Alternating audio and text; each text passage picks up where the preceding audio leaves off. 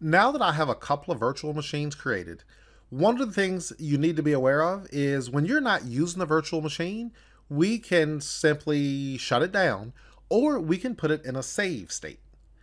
If my virtual machine, my RTS DC1, if I am not going to use that right now, you're done with working through configurations and you don't want it consuming resources on your machine, then you can simply right click and there is an option to save. When you do that, it will save the virtual machine state. So that whatever windows you have open, whatever tools you're using, when you go back and start the virtual machine, it is simply going to carry you back to that same exact point. But the benefit is it no longer consumes resources while it's in a saved state. You could also shut this down normally. You could just log into it like any computer, go to start, shut down, just like you're on Windows 10, and it will completely power off. Now, these virtual machines, if you right click, there is an option to turn off. Never choose that.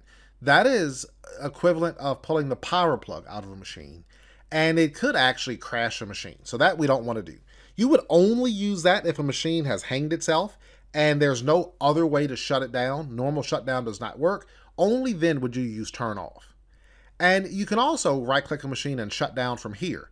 This will initiate the shutdown process on the virtual machine, just telling the virtual machine to actually shut down.